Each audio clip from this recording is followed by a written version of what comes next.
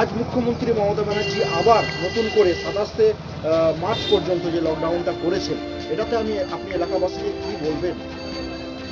গতকালকে যে লকডাউন হয়েছিল আমরা সবাইকে মানে পার্সোনালি রিকোয়েস্ট করেছি, এটাতে কোনো রাজনীতির কোনো কারণ নেই। যত লকডাউন হবে আপনি দেখবেন, কালকে যে লকডাউন ছিল তার করোনার যে মানে সংখ্যাটা কিন্তু কম ছিল। আজকে যেহেতু দিনমান বাজার টাজার খোলা, যেহেতু মানুষকে কিছু প্রয়োজনীয় জিনিসপত্র নিতে হবে, তার জন্য দেখবেন গ্রাফটা একটু বেড়ে গেছে। তবে এখানে রাজনীতির কোনো জায়গা নাই, আমরা যত সতর্ক থাকব। আজকে শুধু আমাদের প্রধানমন্ত্রী বলছে, মুখ্যমন্ত্রী বলছে, সেটা কোনো কারণ নেই। এখানে বিশেষ ডাক্তাররা, সমাজসেবীরা সবাই রিকোয়েস্ট করছে। এটা থেকে সবথেকে বেশি আমরা যদি বা চীনে দেখেন কন্ট্রোল করতে পেরেছে, তারা কিন্তু মানে খুব পরিশ্রম করেছে, আমাদেরকেও খুব পরিশ্রম করে। কোটা দিনের ব্যাপার আছে, আমরা যদি কয়েকটা দিন যদি নিয়ন্ত্রণ রাখি সব কিছু, তাহলে এই করোনা ভাইরাস থেকে আমরা কন্ট্রোল করতে পারবো। এটা হচ্ছে দেখুন ছোঁয়াচে রোগ।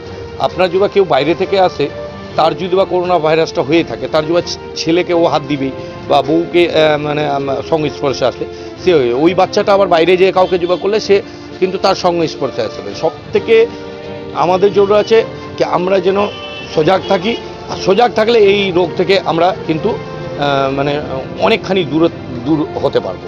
যারা ভিন রাজ্য থেকে আমাদের এলাকাতে আসছে তাদের উদ্দেশ্যে আপনি কি বার্তা দেবেন? শুনুন, আমরা এটা আজকে নেই, পরশু থেকেই যারা আসছে তাদেরকে আমরা বারবার করে বলছি, আমরা মেম্বার প্রধানকে বলছি, যারা আসছে কাইন্ডলি তাদেরকে বলুন, না হলে আমাদেরকে বলুন, আমরা না হলে প্রশাসনকে বলবো। সেটা আমরা করছি। কালকেও প্রচুর লোককে পাঠিয়েছিলাম, আজকেও এসেছিলাম, আমি নিজেও হসপিটালে ছিলাম অনেকক্ষণ, সবার সঙ্গে কথা বলেছি।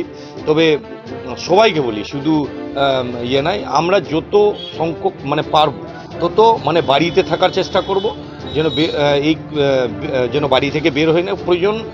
প্রয়োজন থাকলে বের হন, কিন্তু একটু ডিস্টেন্স বজায় রাখতে হবে। সবসময় হাত পরিষ্কার পরিচ্ছন্ন রাখতে হবে, যেহেতু হাত দিয়ে আমাদের জীবাণুটা মুখের মধ্যে যাবে।